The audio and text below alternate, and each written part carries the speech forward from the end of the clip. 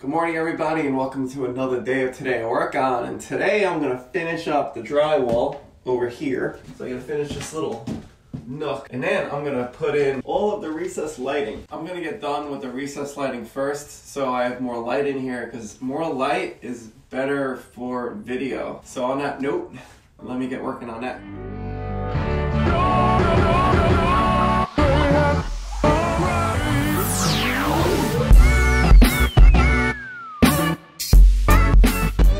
Well, look at that. We got some recessed lights up in here. We have lights. Light in all the right places. Once we put that lighted mirror in, ooh, it's gonna look so good. If anyone knows me, they know I absolutely love lighting. So I think 4 recessed lights in here is perfect. 2 over the vanity, 2 in the shower. If the shower is more than 5 feet, I like to put in 2 recessed lights. With the recessed lights in the ceiling, I like to basically center it with the sinks. So it's pretty close. It's within a ½ inch. You know, we're gonna have the under counter light underneath the vanity, which will be a multicolor with a remote.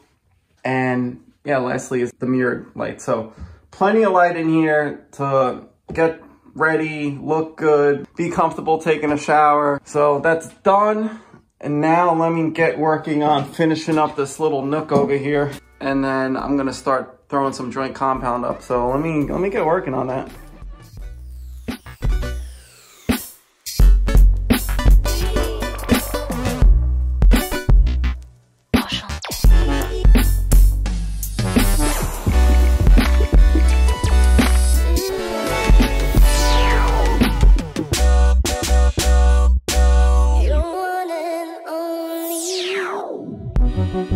Well, this is where the fun begins. Drywall is done.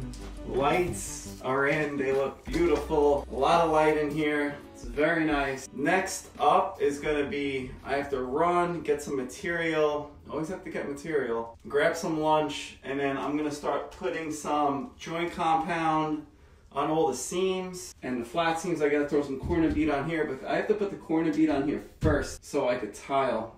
I need to get that corner bead done. So the room is a little tight, so I couldn't really come out my typical, 3 inches, 4 inches after the shower base. Same thing here because it's just a little tight. That's the plan. And then I'm gonna start throwing my mesh tape on, and I'm gonna throw some mortar on and throw my corners on to waterproof this shower. So let me run to lunch. Let me run to Home Depot, pick up some more material, and then first, before I leave though, I'm gonna actually clean up the room a little bit so I come back to a nice fresh bathroom. So let me get working on that.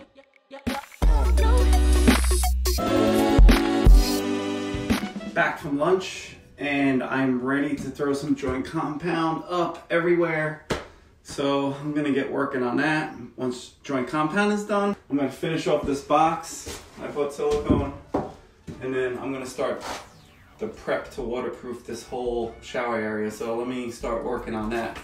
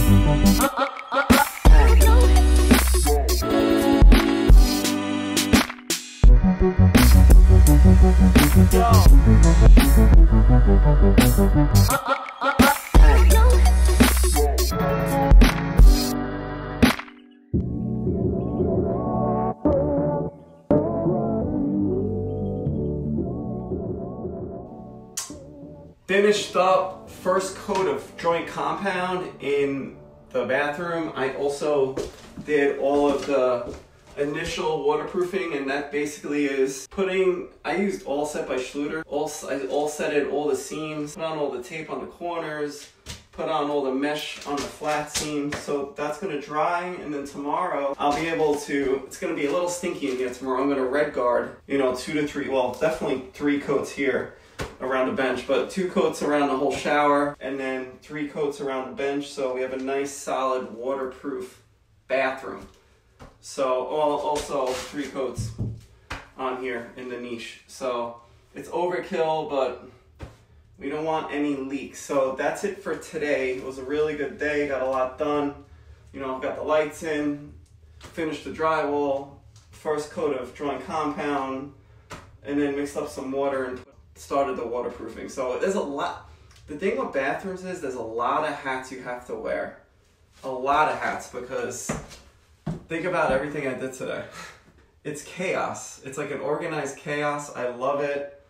But tomorrow we start some tile. So I'm gonna cut in the tile, the pebbles on the floor in the shower, and then I'm gonna prep the floor for tile, the floor tile, and then I'm gonna prep I'm actually gonna put in the pebbles in the shower. So that'll be it tomorrow. Plus I'll put another coat of drawing compound on, and I'll probably put the red guard on. So another action-packed day, wearing a lot of hats. So project's going pretty well, pretty much on time. There's nothing, you know, that came out that was crazy, that needed like a huge change order or anything. Most of my projects are like that. It's very rare where we have like a huge change order, unless it's like an unforeseen thing, like in a box or something, or like we have like some failed rafter. But in the newer houses I work on, we usually don't have that issue. So, but on that note, that's it for today. Thanks for watching, and I will catch you tomorrow. Good morning, everybody, and welcome to another day of Today I Work On. And today, I'm gonna work on putting in the good old red guard in the shower to waterproof it. So, this is the red guard. I'm gonna apply it with a brush, like so, just roll it on. So a couple of coats. Now before, there's some people that don't, if you don't read directions, you just think, oh, I'll just throw the red guard on, whatever. But the directions say you need to wet the walls first. So don't forget to do that. So I'm gonna start going on this. This stuff, it really stinks. Unfortunately, it really stinks. It's a chemical. It's just like any other chemical. I haven't really used any other I know there's other waterproofing products out there, but I've never used it. I like to stick with things that work for me. For the most part, I do like trying new things, but I usually just try them out of my house. So I haven't really tried any other waterproofing besides the red guard, and the red guard has always worked for me, so I'm gonna stick with it. I always warn my clients that it's gonna stink for a few hours, and what I do is I roll it on, I do the quick, you know, a few quick coats, and then I head out for an hour or two and just let it air out a little bit. So on that note, let me start working on throwing on all the waterproofing, and I'll catch you in a bit.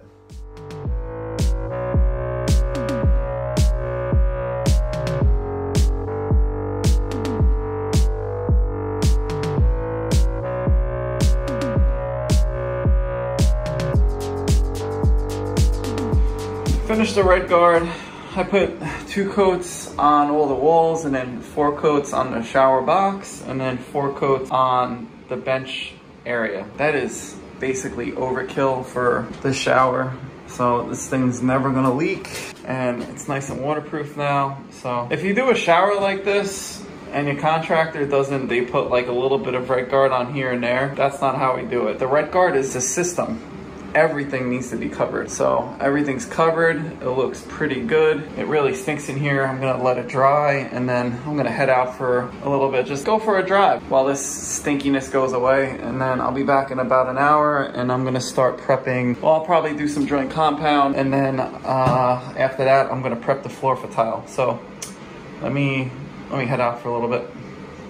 My next plan is I'm going to clean up this subfloor. There's a couple of pieces of wood like this that are stuck from the glue, so I gotta hit all that off with a scraper, and then I gotta wet it all down, and I'm gonna mix some water, and then I'm gonna drop some cement board down to prep for floor tile for the following day. So I'm gonna get that done, put another joint of compound on the walls and ceiling, and then I'm gonna prep the tile for the shower base. I don't know how much I'm gonna get done. So like I said, a lot of different hats. It's hard to prep everything, prepping the red guard, prepping the floor, prepping the drawing compound.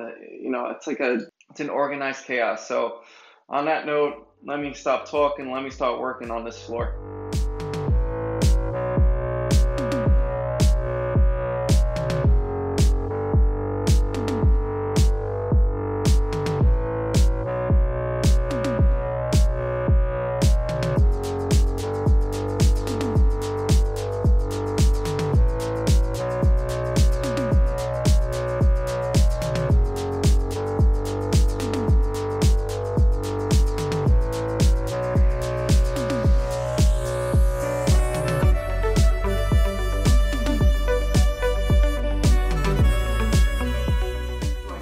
finished up the cement board on the floor. I don't know if you can see it, but it's nice and solid.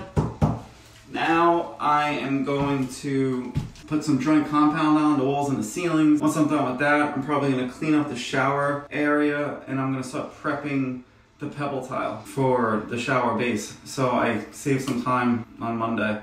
So it's the end of the week. So I'm pretty happy with what's going on. It's starting to look like a real bathroom. Can't wait to start. Once the tile goes on, that's when like things get really exciting. So on that note, let me stop talking and let me start working on this joint compound.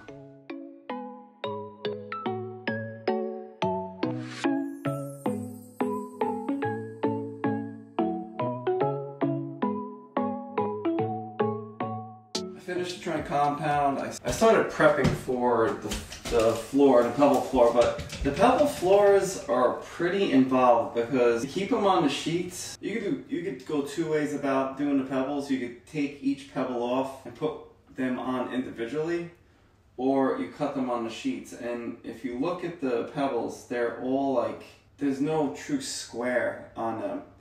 So they are actually they're a lot of work to install. So I wore so many hats today and it's getting late. I'm just running out of steam to put on one more hat, which is the tile hat. So today was a good day, got a lot done. Did the red guard, did the cement board, did the joint compound, and I laid down all the pebble tile in the shower for Monday. So I think that's it for this episode. So thanks for watching. If you like this episode, please click the like button. And if you like the channel and you like everything I'm working on, please click the subscribe button and click that notification button when I drop new videos. So again, thanks for watching and I'll see you next time.